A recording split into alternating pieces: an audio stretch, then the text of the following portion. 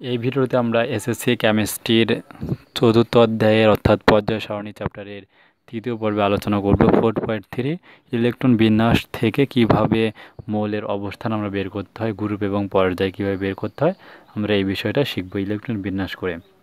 এবং এর পরবর্তী 4 নম্বর ভিডিও আমরা পারমাণবিক সংখ্যা দেখেই কত দ্রুত আমরা কিভাবে মৌলের পারমাণবিক সংখ্যা দেখে আমরা কিভাবে গ্রুপ পর্যায়ে বের করতে পারি সেটাও আমরা শিখব। তো আমরা শুরুতে আগে বোর্ড বই টপিক্সটা জেনে নেই। তো আমরা শুরুতেই আমরা জেনে নিব কিভাবে বের করতে হয়, তার জন্য বই কি কি পদ্ধতির কথা বলছে আমরা এবং সেই পদ্ধতিগুলো আমরা আলোচনা করব। বলা হচ্ছে আমরা কোনো একটি মৌলের ইলেকট্রন বিন্যাস থেকে সহজেই মৌলটির কোন গ্রুপ এবং কোন পর্যায়ে রয়েছে সেইটি বের করতে পারি। নিচে পর্যায় সারণীর কোনো মৌলের অবস্থান নির্ণয়ের পদ্ধতি বর্ণনা করা হলো।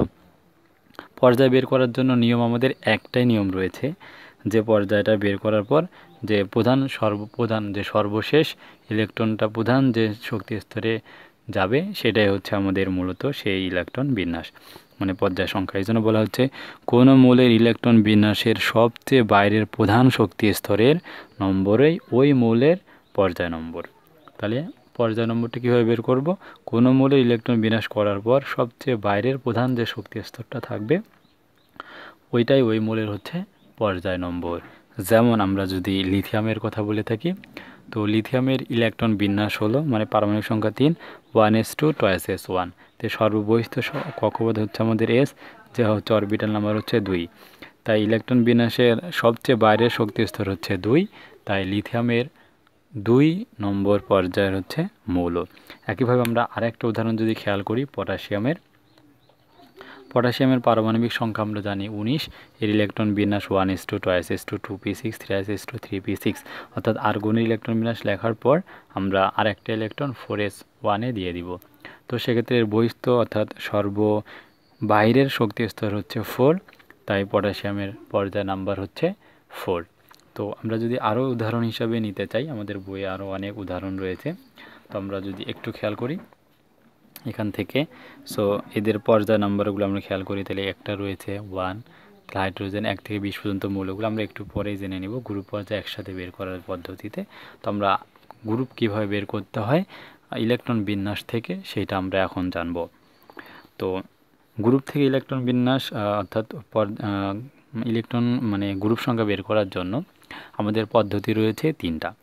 একটা যদি s অরবিটাল থাকে, একটা হচ্ছে আমাদের যদি sp অরবিটাল থাকে, এবং সর্ববহিস্থ কক্ষপথে যদি s এবং d অরবিটাল থাকে, সেক্ষেত্রে আমাদের এই 3টা পদ্ধতি অ্যাপ্লাই করতে হয়। তো আমাদের প্রথম নিয়মটা ইলেকট্রন বিন্যাস থেকে বের করার জন্য প্রথম নিয়মটা হলো, কোনো মৌলের ইলেকট্রন বিন্যাসের বাইরের প্রধান শক্তি স্তর যদি s অরবিটাল থাকে, তবে ওই s অরবিটালের মোট ইলেকট্রন সংখ্যায় ওই মৌলের গ্রুপ নাম্বার। তাহলে কোনো ইলেকট্রন বিন্যাস করার পর সর্ববহিস্থ অর্থাৎ প্রধান যে শক্তি স্তর থাকবে বাইরের, সেখানে যদি s অরবিটাল থাকে, তাহলে সেক্ষেত্রে ওই ইলেকট্রন সংখ্যায় ওই মৌলের গ্রুপ নম্বর। মূলত ওই অরবিটালে যতগুলো ইলেকট্রন থাকবে সবগুলোর যোগফলটা হচ্ছে পারমাণবিক সংখ্যার সমান, কিন্তু সর্ববহিস্থ যে কটা ইলেকট্রন থাকবে ওই ছেড়ে হচ্ছে ওই মৌলের হচ্ছে গ্রুপ নম্বর। যেমন হাইড্রোজেন আমরা মৌলের ইলেকট্রন বিন্যাস 1s1, তাহলে s এ ইলেকট্রন রয়েছে আমাদের কয়টা? হচ্ছে s অরবিটালের মোট ইলেকট্রন সংখ্যা, s এ যে কটা থাকবে 2টা। আমরা জানি s এর সর্বোচ্চ ধারণ ক্ষমতা কত, আমাদের s এর ধারণ ক্ষমতা হচ্ছে 1 অথবা 2। তো এখানে একটা রয়েছে হাইড্রোজেনের ক্ষেত্রে, তাই 1, কাজে হাইড্রোজেনের গ্রুপ বা শ্রেণী হচ্ছে 1। তো আমরা এইভাবে পরবর্তী একটা ছক রয়েছে আমাদের 20টা মৌলের, আমরা পর্যায়ক্রমে আমাদের বোর্ড বই থেকে সেই মৌলগুলো আমরা ইলেকট্রন বিন্যাস আমরা দেখব, যে 30 পর্যন্ত মৌলের। এরপর নিয়ম আমরা 2-তে যাচ্ছি, যে কোনো মৌলের ইলেকট্রন বিন্যাসের বাইরের শক্তি স্তরে যদি s এবং p অরবিটাল থাকে, তবে ওই sp অরবিটালের মোট সংখ্যার সাথে 10 যোগ করতে হবে। এখন আপনাদের কোশ্চেন হলো কেন যোগ করতে হবে? আমি সেই অ্যান্সারটা একটু পরে দিচ্ছি, তার আগে জেনে নিই যে s এবং p অরবিটাল যোগ করলে মোট ইলেকট্রন সংখ্যা পাওয়া যাবে। কারণ s এবং p অরবিটালে কেন আমাদের যোগ করতে হবে? কারণ sp অরবিটালের ক্ষেত্রে আপনি একটু খেয়াল করুন, এই মাঝখানের মৌলগুলোতে 10টা কিন্তু মৌল আমাদের নাই। আমরা যদি খেয়াল করি মাঝখানে 10টা মৌল নাই, যার কারণে এদের সাথে আমাদের 10 যোগ করে দিতে হয় s এবং p অরবিটালের জন্য। সে কথাটাই এখানে বলা রয়েছে। যেমন আমরা বোরনের ইলেকট্রন বিন্যাসের যদি করি, তো বোরনের যদি ইলেকট্রন বিন্যাস করি তাহলে এর আমরা গ্রুপ নাম্বার যদি বের করতে চাই তাহলে কি হবে, দেখুন বোরনের এস অরবিটালের এস এবং পি অরবিটাল রয়েছে 1s2 2p1। তো সেক্ষেত্রে সর্ববহিস্থ কক্ষপথের হচ্ছে এস আর পি, তাহলে এখানে 2 আর 1 হচ্ছে 3। আমরা যদি 3 চিন্তা করি তাহলে শুধুমাত্র আমরা যদি 3 চিন্তা করি তাহলে সেক্ষেত্রে কিন্তু 1 2 3, সেক্ষেত্রে আমাদের কিন্তু এটা স্ক্যান্ডিয়াম, আমাদের স্ক্যান্ডিয়ামের যে আমাদের রয়েছে অবস্থান্তর মৌল, এদের শ্রেণীবিন্যাসে আমাদের পড়ে যায়। তাই মাঝখানে যেহেতু আমাদের 10টা মৌল নাই, তাই এদের সাথে আমাদের কি যোগ করে দিতে হবে, এদের সাথে আমাদের 10 যোগ করলে আমাদের এই মৌলগুলোর দিকে আমরা চলে আসব, অর্থাৎ পি ব্লকের যে মৌলগুলো সেগুলো আমরা পাবো, এখান থেকে যেন বোরনের পাবো। এর জন্য আমাদের বলা হয় যে পি ব্লক মৌলগুলোর যদি আমরা চিন্তা করি তো এগুলো সবগুলো হচ্ছে আমাদের পি ব্লক মৌল, এদের শেষ কক্ষপথে পি থাকবে, এবং 1 এবং 2 নম্বরগুলো মৌল যে রয়েছে সেগুলো হচ্ছে আমাদের এস ব্লকের মৌল, অর্থাৎ এরা হচ্ছে আমাদের এস ব্লক মৌল হচ্ছে আমাদের হাইড্রোজেন হিলিয়াম, আর বাকি 13 থেকে 14 পর্যন্ত এগুলো সর্বশেষ আমাদের পি থাকবে, যার কারণে আমাদের 10 যোগ করে হিসাব করতে হয়, কারণ নাহলে আমাদের এদের গ্রুপ নম্বরগুলো বের করতে পারবো না, কারণ মাঝখানে আমাদের 10টা করে মৌল নাই। তো এই হচ্ছে এখানকার যে কারণে বলা হলো 10 যোগ করার বিষয়টা। তো আমরা আরও উদাহরণের সহিত এই বিষয়গুলো আমরা আরও খেয়াল করব, তাহলে আমাদের এই বিষয়গুলো আরও একদম ক্লিয়ার হয়ে যাবে। তো এরপরে বলা হচ্ছে নিয়ম 3। নিয়ম 3টা মূলত হচ্ছে যে কোনো মৌলের ইলেকট্রন বিন্যাসের সর্বশেষ বাইরের প্রধান শক্তি স্তরে যদি এস এবং ডি অরবিটাল থাকে, তবে এস এবং ডি অরবিটালের ইলেকট্রন সংখ্যা যোগ করলেই গ্রুপ নাম্বার পাওয়া যায়।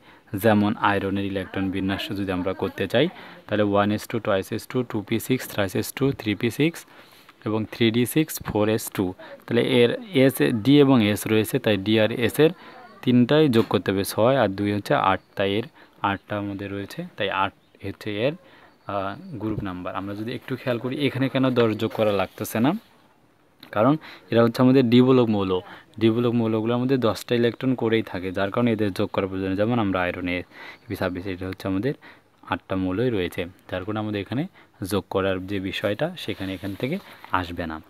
তো আমরা এই বিষয়গুলো আমরা জানলাম। এখন আমরা 1 থেকে 30 পর্যন্ত মৌলগুলোর আমরা গ্রুপ এবং পর্যায় আমরা দেখব এক এক করে। তো খেয়াল করুন, আমরা এখন সেই বিষয়গুলো আমরা দেখার চেষ্টা করতেছি, কারণ এদের ডি ব্লক মৌল, কারণ ডি শেষ কক্ষপথে ডিতে ইলেকট্রন যায়, জন্য এদেরকে আমরা ডি ব্লক মৌল বলতেছি।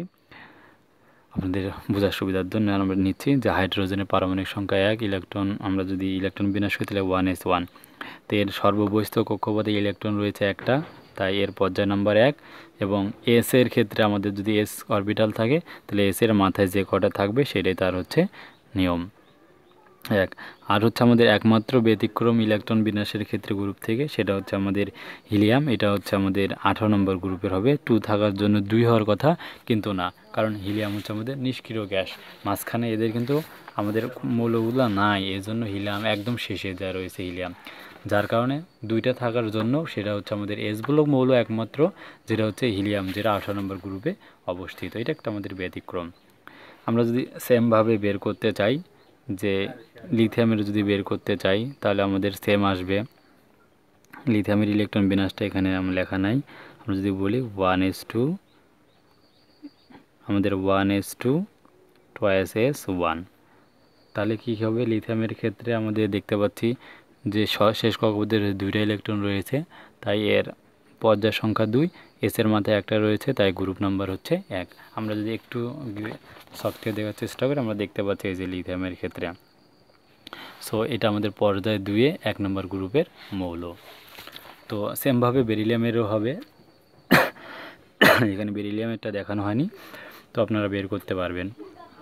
তো আমরা যদি বোরনের বের করার চেষ্টা করি তাহলে এখানে 2 রয়েছে, তাই পর্যায় 2, এস আর পি রয়েছে, তাই দ্বিতীয় নিয়ম আমাদের প্রযোজ্য হবে। এস আর পি অরবিটালের সাথে আমাদের যেহেতু মাঝখানে 10টা ইলেকট্রন থাকবে না, 10 যোগ করে দিতে হবে, তাই এখানে আমাদের রয়েছে কয়টা, 2 আর 1 3, 3-এর সাথে 10 যোগ করে দিলে হবে 13, তাই এটা আমাদের হচ্ছে 13, এটা নিয়ম 2-এর আন্ডারে পড়বে। একইভাবে অক্সিজেনে নাইট্রোজেন যদি চিন্তা করি তাহলে 3, এখানে 2 রয়েছে, তাই 2, এবং 2 আর 3 যোগ করলে 5, 5-এর সাথে 10 যোগ করতে হবে মাঝখানে 10টা মৌল না থাকার জন্য, তো এটা নিয়ম 2 আমাদের পড়বে। এরপর আমাদের দেখুন এস এবং পি রয়েছে আমাদের, এসপি থাকলে এসপি দুইটা যোগ করতে হয়, তাহলে 4 আর 2 6, তার সাথে 10 যোগ করে দিলে 16 নিয়ম 2-এ। এবং পর্যায় কত হবে 2 রয়েছে আমাদের সর্ববহিস্থ কক্ষপথের জন্য। একইভাবে নিয়নের ক্ষেত্রেও 2 এবং 6 আর 2 8, আর 10 যোগ করলে 18, এটা হচ্ছে নিয়ম 2-এর আওতাভুক্ত করবে। একইভাবে সোডিয়াম হবে, ম্যাগনেসিয়ামের ক্ষেত্রে আমরা যদি খেয়াল করি তাহলে সর্ববহিস্থ কক্ষপথে 3 রয়েছে জন্য 3 এবং এসের মাথায় 2 রয়েছে তাই 2, এটা প্রথম নিয়মের আওতাভুক্ত। একইভাবে আমরা অ্যালুমিনিয়াম করতে পারবো। আমরা সিলিকনের ক্ষেত্রে যদি দেখার চেষ্টা করি তাহলে 3 এবং মাথায় রয়েছে 2 আর 2 4, আর মাঝখানে 10টা মূল নাই, জন্য 10 যোগ 14। সেম ওয়েতে আমরা বাকি যেগুলো রয়েছে আশা করি আপনারা বের করতে পারবেন। আমরা নিয়ম 3 কিছু উদাহরণ আমরা প্র্যাকটিস করব। তো সেক্ষেত্রে আমরা দেখছি সর্ববহিস্থ কক্ষপথে রয়েছে আমাদের এস আর ডি রয়েছে। আমাদের যদি বলছিলাম এস ডি থাকার জন্য ডি মৌলগুলোর সাথে 10 যোগ করার প্রয়োজন নাই, কারণ তারা সবগুলোই 10টা করে ফিল আপ রয়েছে। তার জন্য এখানে এস আর ডি দুইটাই যোগ করে দিলেই আমাদের রেজাল্ট হয়ে যাবে। তাহলে এখানে রয়েছে ডিতে 2টা, এসে 2টা, তাহলে 2 আর 2 4। তো এটাই হচ্ছে তা আমাদের গ্রুপ নাম্বার বা পর্যায় মানে শ্রেণী। আর পর্যায় তো 4 থাকার জন্য সর্ববহিস্থ 4-ই হবে। সো এক্ষেত্রে আমাদের সেম নিয়ম প্রযোজ্য হবে। আমরা যদি 24 থেকে 30 পর্যন্ত মৌলগুলো দেখতে চাই, ক্রোমিয়াম থেকে জিঙ্ক পর্যন্ত আমাদের সেম ক্যাটাগরিতে কিন্তু আমাদের আসবে। তো এখানে সর্ববহিস্থ কক্ষপথে ডি আর এস রয়েছে, কারণ এরা অবস্থান্তর মৌল, যার জন্য এদের সবগুলো যোগ করে আমাদের কাজ করতে হবে। তো এখানে যোগ করে লিখতে হবে। So same procedure. আশা করব আপনারা এই ভিডিওটা দেখে কিভাবে গ্রুপ এবং পর্যায় বের করতে হয় আপনার বিষয়টা শিখে গিয়েছেন। এখানে সেমভাবে রয়েছে আমাদের 3 নাম্বার মৌল রয়েছে। আমরা যদি 3 নাম্বার মৌলটা দেখার চেষ্টা করি তাহলে সেই 3 নাম্বার মৌলটা হচ্ছে আমাদের লিথিয়াম। তো লিথিয়ামের আমাদের যদি খেয়াল করি তো লিথিয়ামের পর্যায় হচ্ছে আমাদের পর্যায় এটা হচ্ছে 2 এবং গ্রুপ 1-এর মৌল। তো এরপরে রয়েছে আমাদের কি 4 আমরা যদি খেয়াল করি তো 4টা হচ্ছে আমাদের বেরিলিয়াম, সেটা পর্যায় 2 গ্রুপ হচ্ছে 1-এর মৌল, অর্থাৎ মৃৎখাত ধাতুর পর্যায়ে আমাদের পড়বে। তো এরপরে রয়েছে আমাদের 6 হচ্ছে আমরা যদি ইলেকট্রন বিন্যাস করেন তাহলে সেমভাবে পারবেন। 6 হচ্ছে কার্বন, যার গ্রুপ হচ্ছে 14, কারণ 10 যোগ করতে হবে এবং পর্যায় হচ্ছে 2।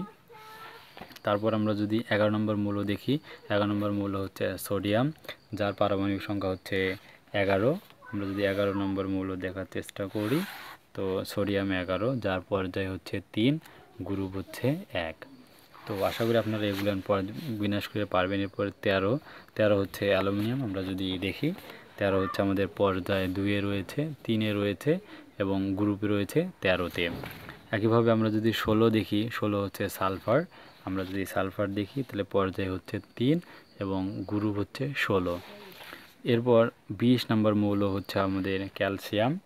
আমরা যদি 20 নম্বর মৌল খেয়াল করি, এই 20 নম্বর মৌল ক্যালসিয়াম, যার পর্যায় 4 এবং গ্রুপ হচ্ছে 2। এরপর 21 নম্বর মৌল আমরা যদি খেয়াল করি তো আমাদের 21 নম্বর মৌল হচ্ছে স্ক্যান্ডিয়াম, যার পর্যায় হচ্ছে 4, গ্রুপ হচ্ছে 3। সেমভাবে আমরা যদি 26 নম্বর মৌল দেখি, 26 নম্বর মৌল হচ্ছে আমাদের ম্যাঙ্গানিজ আয়রন, যার পর্যায় হচ্ছে 4, গ্রুপ হচ্ছে 8।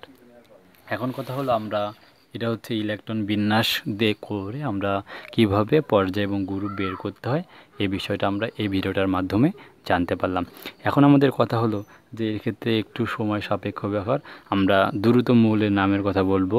আমি ধরেন গ্রুপ নামের কথা বললাম হচ্ছে 4343 নাম্বার মৌলটার হচ্ছে পর্যায়গত গ্রুপ কত, আপনি এভাবে বলবেন পর্যায় 5, গ্রুপ হচ্ছে 7। কিভাবে এত দ্রুত বলবেন তার আমরা পরবর্তী পর্বটা করব, সেখানে আমরা ডিটেলস বলবো। যেমন আরেকটা পর্বের নাম বললাম হচ্ছে ক্লোরিন, এর গ্রুপ কত, পর্যায় কত, পারমাণবিক সংখ্যা হচ্ছে 17, গ্রুপ হচ্ছে 3 এবং পর্যায় হচ্ছে 17, মানে পর্যায় 3, গ্রুপ হচ্ছে 17। এত দ্রুত কীভাবে আপনি বলতে পারবেন এই বিষয়গুলো পরবর্তী ভিডিওতে আলোচনা করব। তো যদি ভিডিওটি ভালো লেগে থাকে অবশ্যই ভিডিওতে লাইক করবেন, কমেন্ট করবেন ভিডিওটি আপনার কেমন লাগলো এবং আপনার বন্ধুদের মধ্যে শেয়ার করবেন, যাতে সবাই বসে থেকে বিনা খরচে বাসায় বসে থেকে কেমিস্ট্রি চর্চা করতে পারে।